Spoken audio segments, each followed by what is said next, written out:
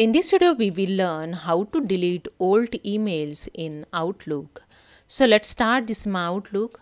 Go to the File tab and click on the Tools options and then click on the Mailbox Cleanup. Manage mailbox size with the Advanced tool. Just click on it and here the one dialog box is open, Mailbox Cleanup. To delete the old email, just click on this option. Find items older than 90 days is default set here.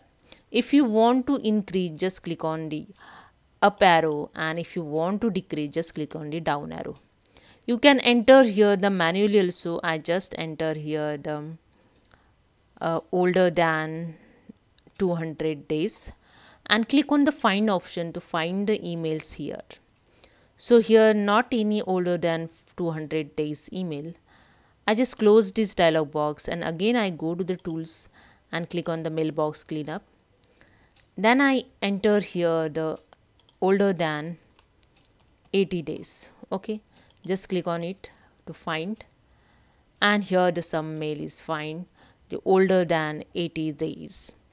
So here if you want to delete it, select the first email, then press the shift key of keyboard, then just drag it and select the last email those you want to delete it. It's automatically select the all email and just click on this delete icon to delete all email. So that's it. So this is a way you can delete the older emails, older days emails easily. So hope you understand. If you like this video, please subscribe my channel. Thank you so much.